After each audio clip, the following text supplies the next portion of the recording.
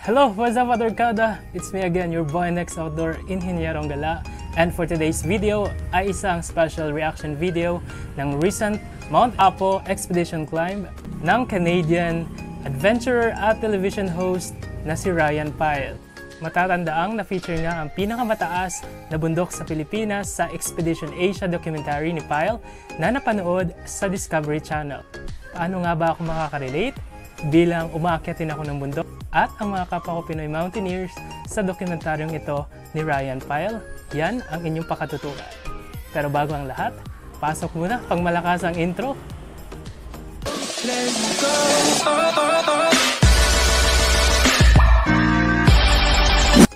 Yes, noong July nga ay pinalabas sa Discovery Channel sa documentary series na Expedition Asia ni Ryan Pyle, ang Mount Apo.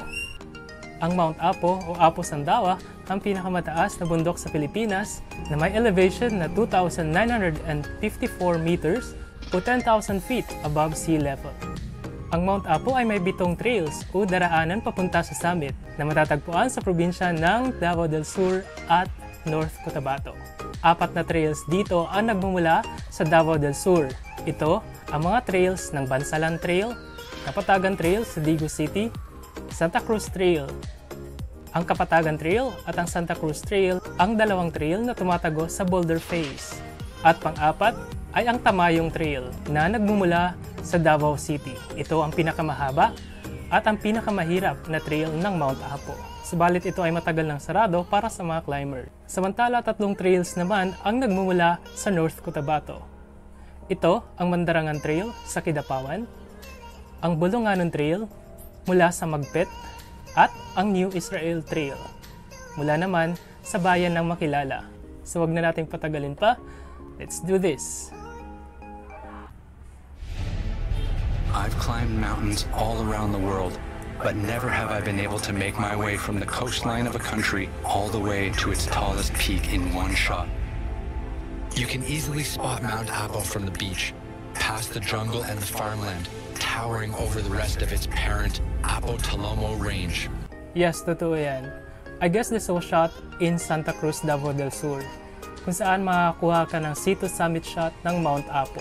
In fact, every year, ginaganap sa Santa Cruz ang tinatawag na Mount Apo Sky Race. Ito ang C2 Summit Ultramarathon Race na nagsisimula sa coastline ng Santa Cruz, Davao del Sur, paakyat ng Mount Apo Summit, back and forth, na may kabuuang distansya na 100 kilometers at may cut-off time na 32 hours. At hindi lang local runners, pati na rin international runners ay inaabangan ang annual trail running event na ito. It's just that this year, dahil sa COVID, ay na-cancel ata.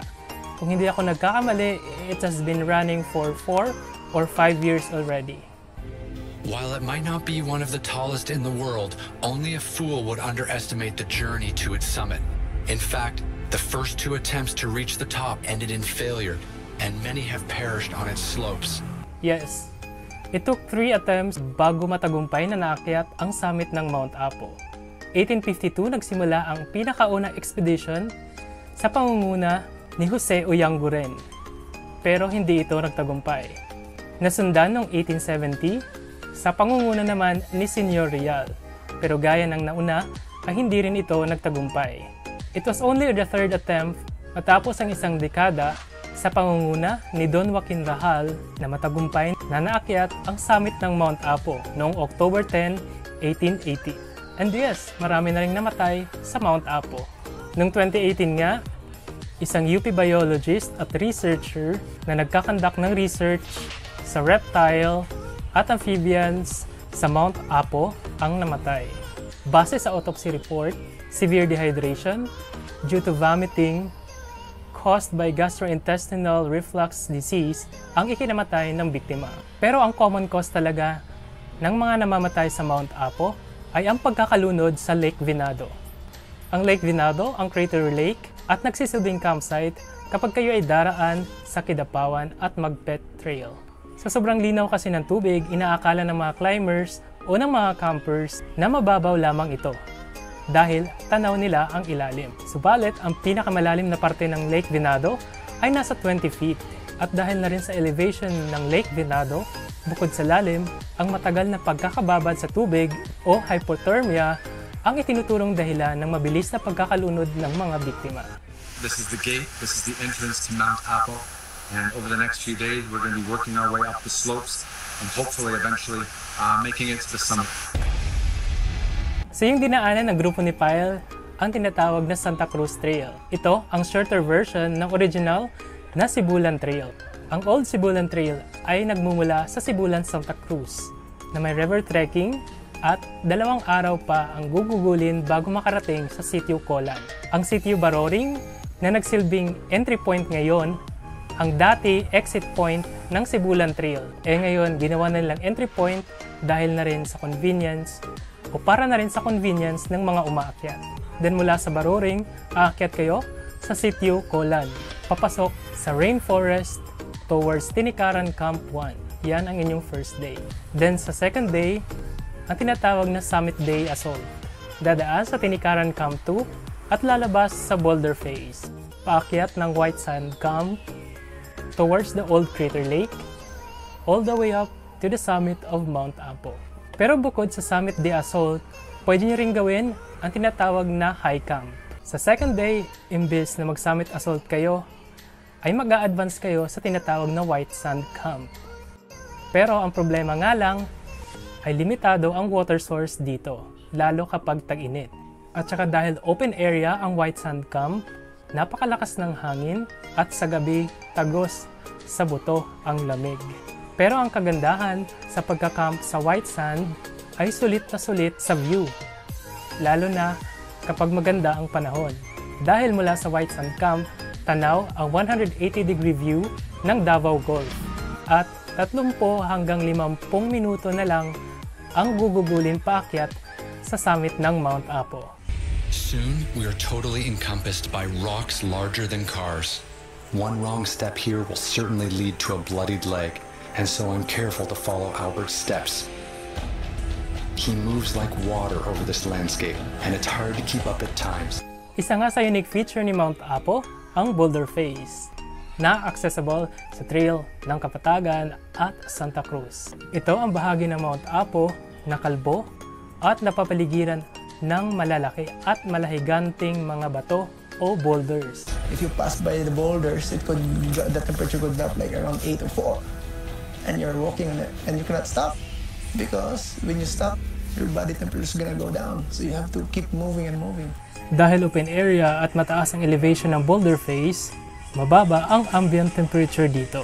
Katunayan, kahit tirik ang araw ay hindi mo mararamdaman ng init dahil humahampas sa iyo ang malamig na simoy ng hangin. Kaya naman gaya ng advice ni Sir Albert, you just have to keep moving and moving para ma-equalize ang body temperature mo at hindi ka lamigin. One of the things that makes this boulder section quite tough is the sulfur vents. And as you're trekking and as you're climbing and as you're trying to inhale fresh, clean air, actually all you're getting is the smell of sulfur. And it's just another indicator that Mount Apo is a living, breathing volcano, and it makes it quite cool. Lots more to go. Bukod sa mga naglalakihang mga boulders, matatagpuan din dito ang mga sulfur vents o yung mga tinatawag na fumaroles. Yes, it's just quite ironic because we climb mountain for a breath of fresh air. But ironically, kapag nasa Boulder Face ka, imbis na fresh air, ay hangin na may amoy bulok na itlog ang sasalubong sa'yo. Iwas naman ang mga sulfur vents doon sa trail mismo. It's just that kapag ang direksyon ng hangin ay umayon papunta sa'yo, paniguradong langhap mo ang amoy ng sulfur. At minsan kapag malakas ang usok, medyo mahalang sa mata. Pero napakaastig ng parte na ito ng Mount Apo. I don't know where I'd be without Albert. Always ready with a helping hand. I'm super impressed by his strength and generosity. And you climb this mountain every week? Every weekend? Almost every weekend. That's awesome. The higher we climb, the more I understand Albert's eager pace. Yeah, supposedly si Sir Albert din ang dapat guide namin sa pag-akyat sa Mount Apo. Pero dahil may prior commitment si Sir Albert nung time na yon, ay ipinasa niya kami sa isa pang guide, si Uncle Roy.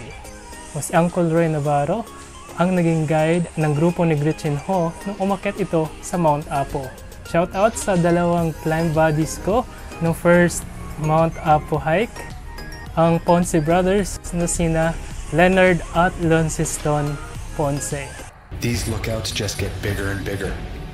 At this point, we're not just up in the clouds. We're looking down at them and beyond. The coast of the Pacific Ocean stretches far out into the horizon.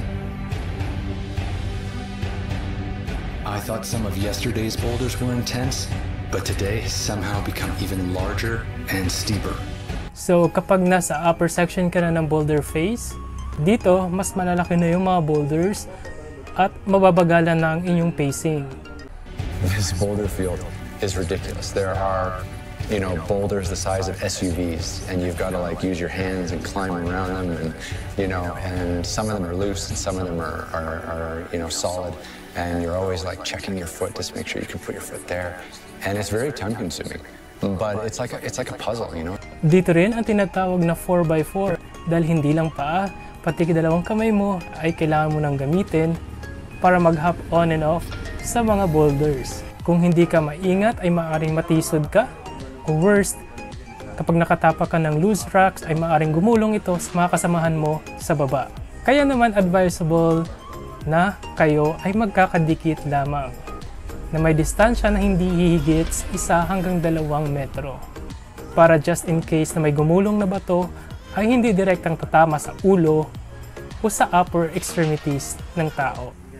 Like working your way through this beautiful puzzle. It's been an amazing, time that we spent on the mountain. It's been great to meet Albert and learn all about him and his passion for the outdoors and his passion for climbing. And we have so many similarities in that sense. We both love being outdoors. When we both spend too much time in the city, we just start losing our minds slowly. And somehow coming back out to nature just puts us at peace and puts us at ease. Yes, very good. So gaya nga na sinabi ni Ryan Pyle, once you climb the mountains, it will put you at ease and at peace. Some may find it hard to understand bakit kami umakyat ng bundok. Ano ba yan? Nagpapagod lang kayo. Lahat ng tao may tinatawag na sariling coping mechanism or yung kanilang way of healing. Yung iba, healing para sa kanila ang kumain, mag-travel, maligo sa beach, mag-party, o kaya magwalwal wanto sawa. But for me, and for us na may hilig umakyat ng bundok, mountain is our healing and our second home. Because in every steps we take, in every pain, and every sweat is worth it once we get to the top. Pagdating mo sa tuktok ng bundok, ang lahat ng iyong problema, fears, at worries, o kahit sama ng loob, hindi man tuluyang mawawala, ay kahit papaano ay nababawasan. And not only that, sa bundok, nakakakilala kami ng mga totoong tao whom we share the trails, the experience, and the same passion for outdoors. And ended up good friends. That's how we feel rewarded sa lahat ng pagod at effort namin sa pag-akyat ng isang bundok. It's a welcome development na nabigyan ng spotlight ang Mount Apo sa buong mundo sa pamamagitan ng dokumentaryong ito ni Sir Ryan Pyle. At nagpapasalamat ako kay Sir Ryan Pyle sa pag-feature ng Mount Apo. Dahil ang kabundukan natin dito sa Pilipinas ay may malaking potensyal sa ecotourism. Though I would just like also to stress na sa panahong magbubukas muling ang Mount Apo at pagdagsa ng mga umaakyat dito ay sana maging vigilant ang pamunuan ng Mount Apo Natural Park upang masiguro na nasusunod ang mga minimum guidelines at masigurong hindi nakukompromiso ang likas na yaman ng ating kabundukan. What I would also like to see in the future ay sana magkaroon ng online booking at payment system ang mga natural parks dito sa Pilipinas gaya ng Mount Apo. At kahit papaano ay magkaroon ng biosafe at eco-friendly toilet yung mga campsite upang hindi na kung saan-saan dumudumi ang mga climber. Sa mga nagbabalak umakyat sa Mount Apo o sa iba pang bundok dito sa Pilipinas, napakahalagang isipin na una, Do not underestimate the mountain. No matter how small or tall the mountain is, you have to be physically and mentally prepared. 1 week or 1 month prior sa inyong akyat, you have to do some cardio exercise. Kung maaari, you have to do some research at pag-aralan ang topografiya ng bundok na inyong aakyatin. Pangalawa, hope for the best but prepare for the worst. Panahon ang mahirap na i-predict sa taas ng bundok. If you want to survive, dapat advance kang mag-isip. Plan ahead and be self-contained. When we say self-contained, prepare the proper gears, clothing, and shelter na kaya kang ipaglaban rain or shine sa bundok na inyong aakyatin. Being self-contained also means preparing foods na hindi lang sakto doon sa duration ng inyong akyat. Kung hindi, maglaan rin ng tinatawag na emergency foods kung sakaling kayo ay ma-stranded o kaya kayo ay maligaw o mawala sa bundok. At being self-contained ay kailangan dala-dala mo ang iyong personal first aid kit or survival kit. Sakaling ma-injured o mawala kayo sa kabundukan ay mabilis kayong mahahanap. Pangatlo at panghuli, leave no trace. Be a responsible visitor. Leave nothing but footprints, take nothing but pictures, and kill nothing but time. Kung ano, ang mga inakyat nyo sa taas ay siya ring ibababa nyo. Huwag na huwag kayong mag-iiwan o magtatapon ng basura sa taas ng bundok. When you respect the mountains, you also gain the same respect from the guardians of the said mountain. I hope in time natapos na itong pandemya at pwede na ulit tayong umakyat. Kayo na hindi pa nakakaakyat ay sana magkaroon ng chance na makaakyat sa ating mahal na bundok Apo. It's because it's a kind of fulfillment na dala-dala nyo habang buhay. But always keep in mind to be a responsible visitor. So kayo, ano ba ang insights nyo sa pag-akyat na ito ni Ryan Pyle sa Mount Apo? Comment down below. Kung nagustuhan nyo ang video na to, give this video a thumbs up. Don't forget to subscribe. Tap the notification bell para updated sa mga susunod kong upload. Please do follow my social media accounts sa Facebook, sa Twitter at sa Instagram. Again, this is your boy Next Outdoor, Inhinyerong Gala. No goodbyes, just see you soon. See you in the trails, Outdoor Kada.